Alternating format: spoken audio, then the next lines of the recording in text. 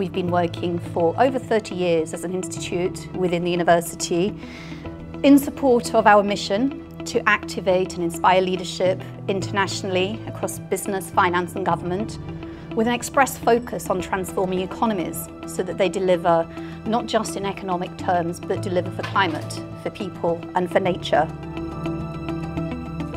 Well, during an age of turbulence in which we need collective action and we need global cooperation, it's become increasingly difficult to forge the kind of consensus we need politically and geopolitically. Why? Because we've had a rollback against globalization, a rollback against multilateral engagement.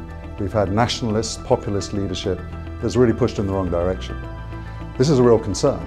And so what we have to do is forge consensus maybe in other ways, but we also need to support institutions, whether it be the COP or the WTO or other institutions that will help drive an agenda for change.